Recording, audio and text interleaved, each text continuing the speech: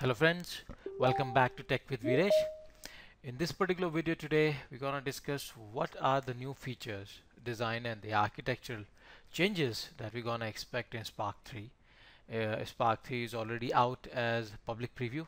I think last December it was been open for public preview and it is available on the Spark website. Definitely the coordinates are not available as dependencies on Maven, but we can go ahead and build the code for Spark 3 and try out some features. In this particular video today, we're going to discuss out what are the essential changes and the new features that we're going to get with Spark 3. Spark 3 happens to be one of the major um, uh, major version upgrade, and a lot of new things are coming in from the design and architecture perspective.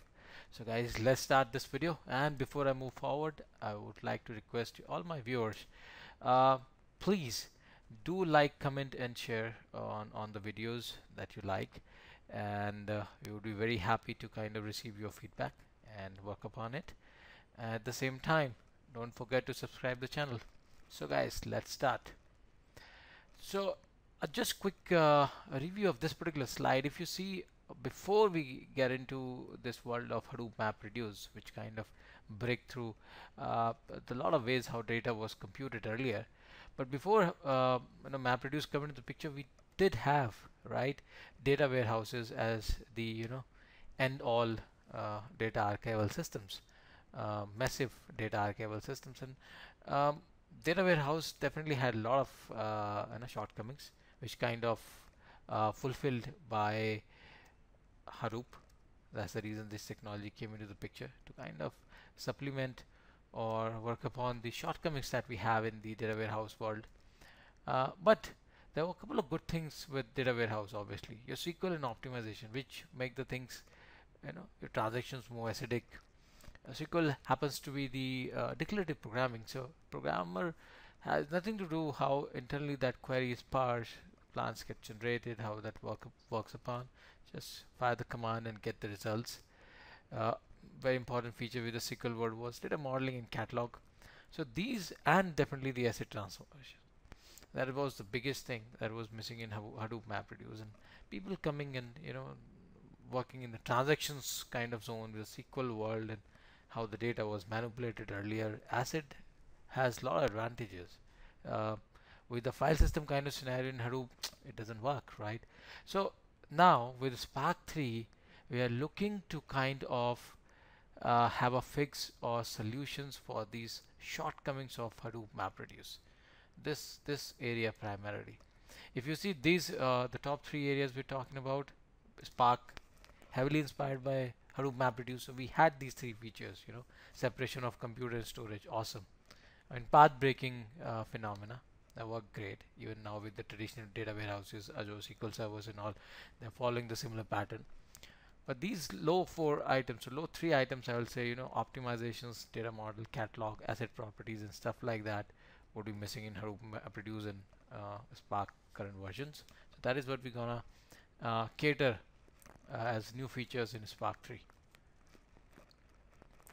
Some of the essential features, top three features I'll rate as part of this Spark 3 is obviously improve optimizers and catalogs. They have given a pluggable integration for the catalogs across different data sources.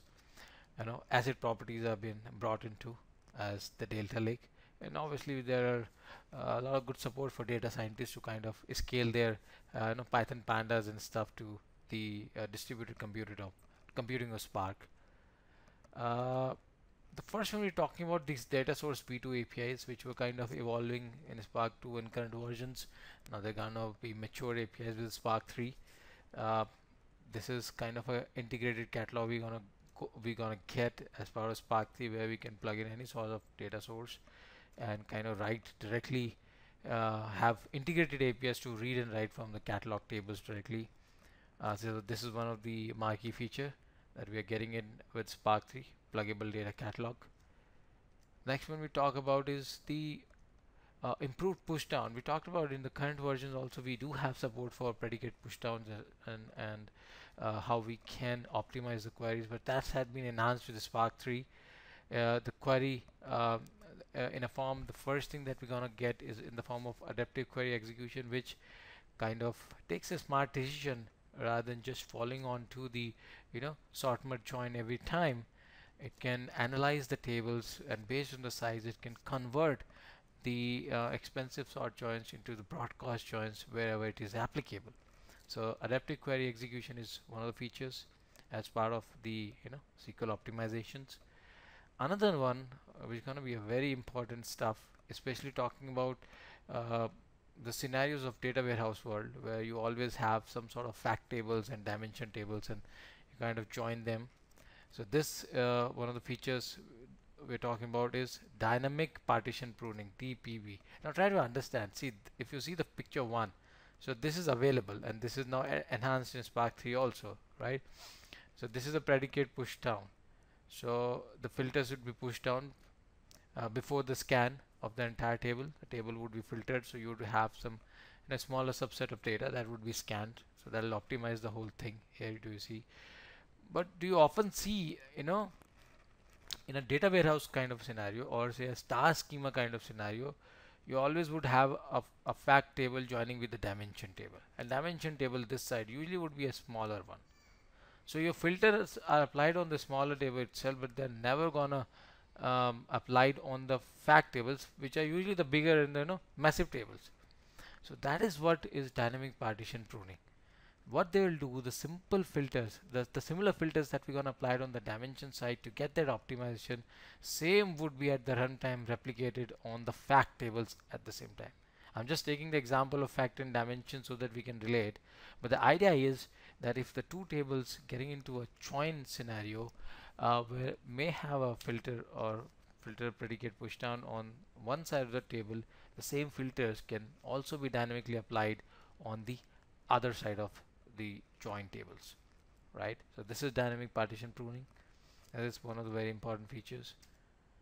Now, one of the most important features that we are anticipating with Spark 3 is the asset properties on Spark, so that all our transactions with the data lake, how we are reading, writing data, can come under that gambit of transaction management, so that it's either full or none, or different behaviors of asset properties that we can get. So Delta is coming from another proprietary company, used to be like Delta.io, and now they have open sourced this concept. It's been open source from quite some time, and this is looking to target that problem of data swamps and lack of asset properties. With both Lambda and Kappa architecture, it's bound. It's difficult to stop to get into a data swamps kind of a problem where you will create silos of data and stuff like that. And the whole idea of getting this Delta Lake concept onboarding into the Spark world is to bring it kind of towards a unified analytics kind of a scenario, so that we can have a unified analytics platform that we are trying to present as Spark 3 as. Even the streaming and batch APIs with the Spark 3 are much more unified, absolutely unified, so to speak.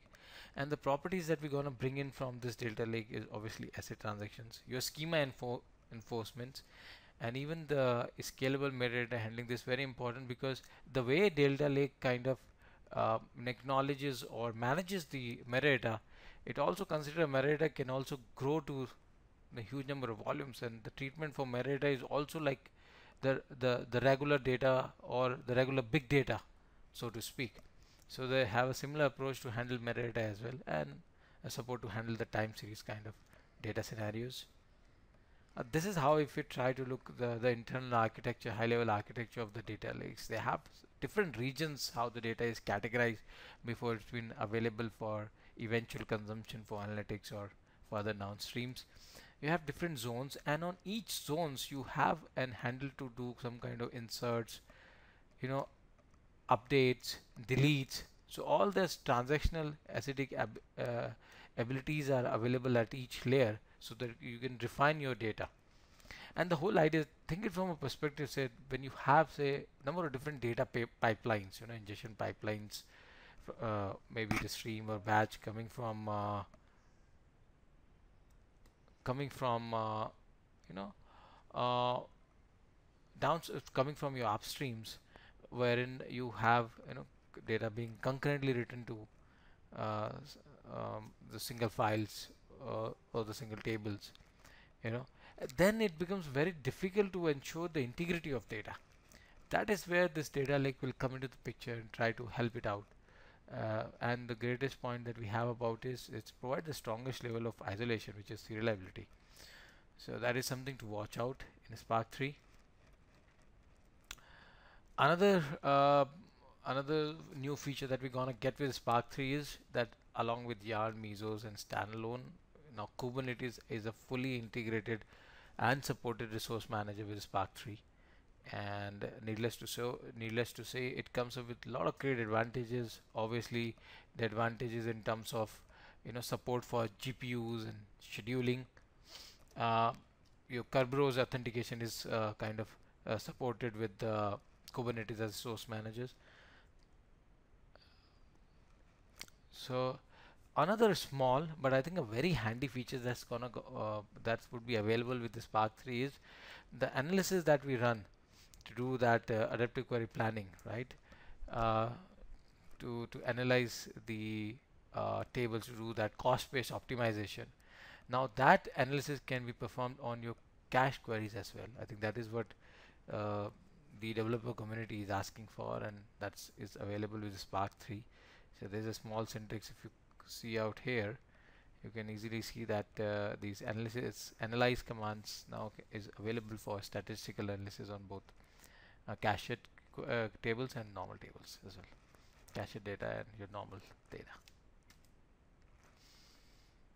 So guys, that's it primarily what we have in Spark 3. Koalas is another thing which helps to bring in this data scientist, leverage the distributed scalable features of a Spark engine for their data science works and data science data processing. So here Koalas can help to kind of distribute those pandas to the Spark nodes in the cluster. But essentially, if we try to kind of jot down the primary highlights of this Spark 3 version, I'll say primarily falls into these top two areas where we're talking primarily upon the improved optimizers and catalogs, and especially the asset transactions.